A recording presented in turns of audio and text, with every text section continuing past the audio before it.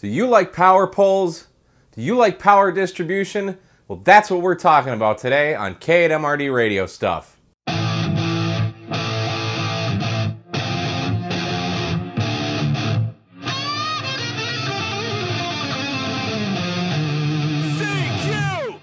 So check it out.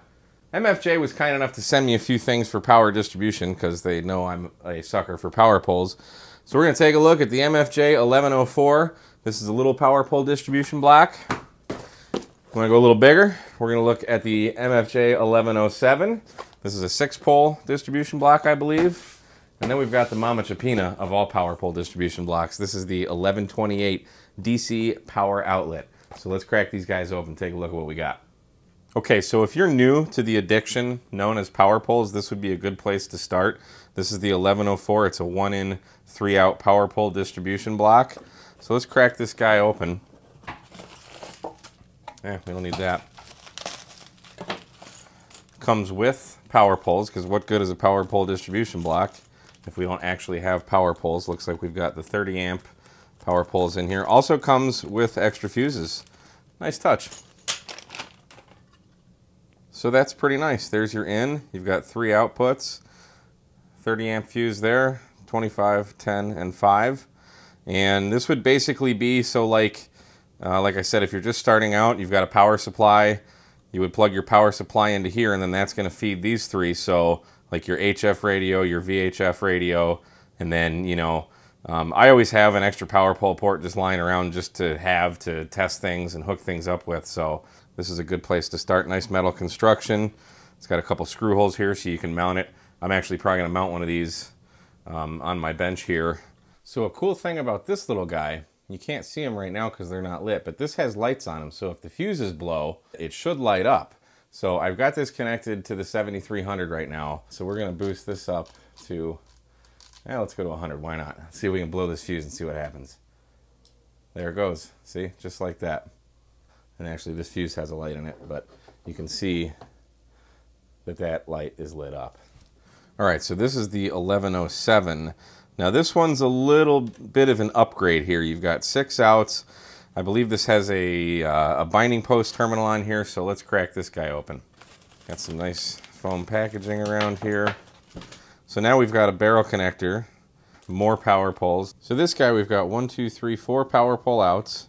It appears that either one of these can be the input, and then one of these can also be an output, so it's kind of 1 in and 7 outs really, and then you've got some binding posts as well. So I plugged the barrel connector into both of these, and it showed voltage on all of these, so I don't think it really matters. I took this apart, everything's kind of wired together, so.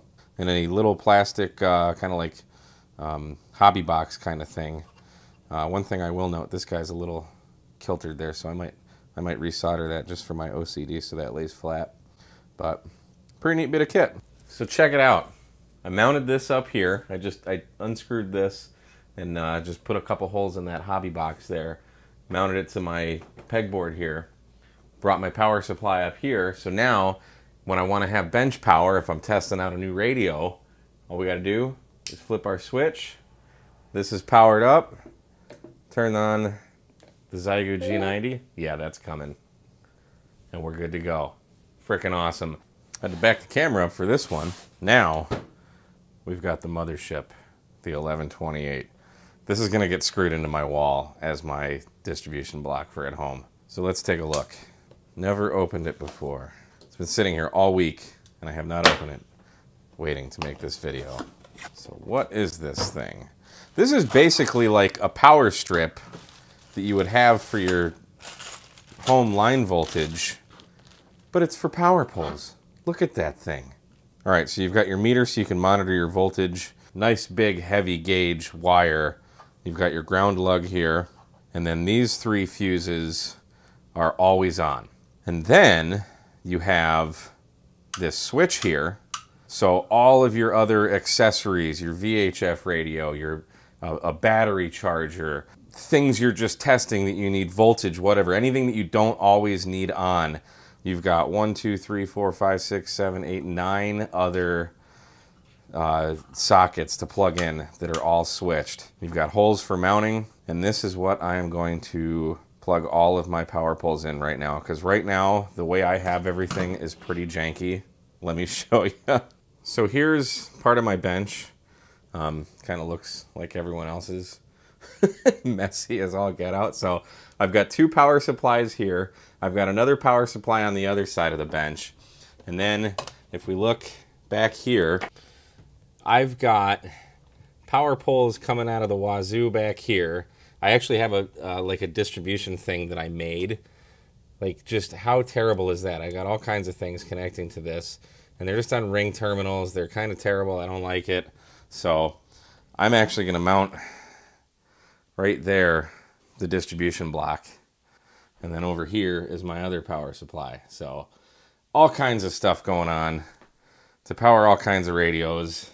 I have a VHF radio that goes right here, but it is broken and is in the shop right now getting fixed. So, and then over here I wired in another little power pole thing. So that I use for, like, if I'm just testing things and I need voltage, but now I can have it all right on a thing right there. So that's going to be awesome. So I'm kind of thinking that would be pretty perfect, like right there. Now everything can just plug in there. Every time I want to find a wire behind my desk, it is an absolute nightmare. As I'm sure it is for a lot of you other guys. So this is going to make life a whole lot easier.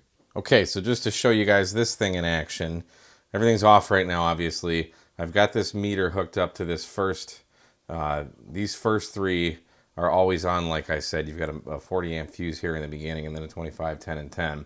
And then all of these other ones are controlled by this switch. So I'm going to turn the power supply on. You can see our meter went up, so we can check our voltage there. This I just put there just to show you that it's on and completely independent of the switch. This doesn't make a difference on that. And I just so happen to have this little LED light that I put power poles on. I'm not kidding you guys. I literally put power poles on everything that I can. So let's just pick any random place here. Slot 8 looks good. Now we're going to turn that on. Look at that, we got light. So all of these are controlled by the switch. This thing is really, really cool. Well, thanks so much, everybody, for watching. If you're half as much of a power pole nerd as I am, I'm sure at least one of these products will pique your interest. Currently, as of the recording of this video, this little guy's retailing for $49.95. This one here is going for $54.95, and the Big Mama Chapina goes for $115.95. Go check them out. MFJ's got a whole page in their catalog on all kinds of power pole stuff. These aren't the only three. They've got all kinds of even more things. So if you're interested, go check out mfjenterprises.com. You can take a look at all of them. I'll also have links to these in the description as well, like right here. Anyway, thanks so much for watching another episode of K at MRD Radio Stuff.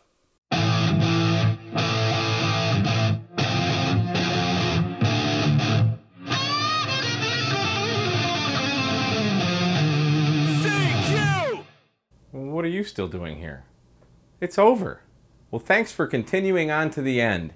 For those of you that stayed with us, I'm giving this away. So all I want you to do is in the comments, just write, "I made it," and put your call sign in as well so I can look you up on QRZ and get your address, because I'm going to send this to you.